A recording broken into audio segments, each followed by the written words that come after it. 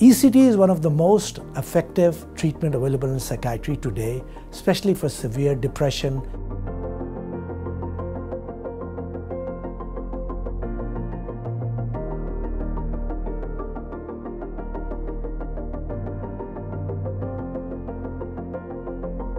Typically, the seizure lasts about 30 to 45 seconds.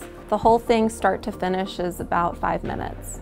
And our patients will generally have 10 to 15 treatments like that. It's very common with ECT for people to become increasingly forgetful as they move along through their treatment series. If you could copy this picture in the space below, to the best of your ability. The hope is that with MST, the short-term memory issues that are very common with ECT either do not develop at all, or if they do, are much milder.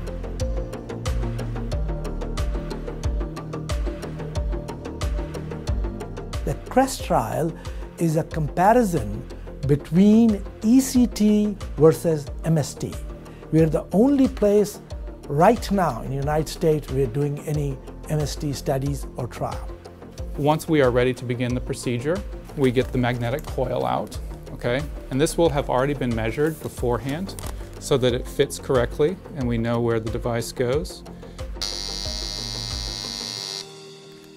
And that's it.